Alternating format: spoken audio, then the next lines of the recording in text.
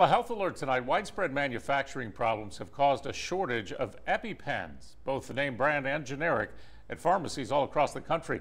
But that does not mean severe allergy sufferers are out of luck.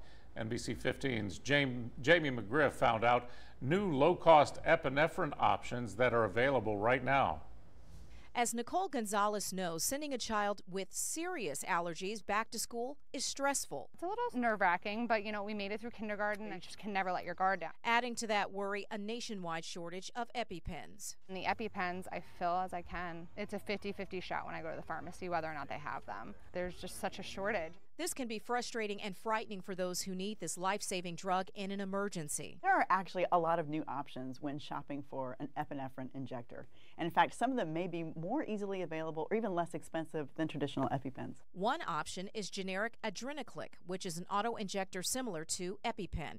Though to use it, you must remove 2 caps instead of 1. The full line of the talking epinephrine auto-injector, Wpmi, if having an allergic emergency, is now available at Walgreens at no cost to consumers who have commercial insurance. And if you don't live near a Walgreens, the manufacturer Kaleo will ship it to you for free. Another epinephrine option that just came to market called Simjepi. It's a pre-filled syringe, not an auto-injector like the others. So instead, users manually inject themselves. Given that the inventory for EpiPen and other epinephrine injectors is so spotty, you can give yourself some flexibility by asking your doctor for a prescription that doesn't specify a brand name. And that way your pharmacist can give you whatever's on hand. And because store inventories vary, call ahead to make sure your pharmacy has the epinephrine injector you want.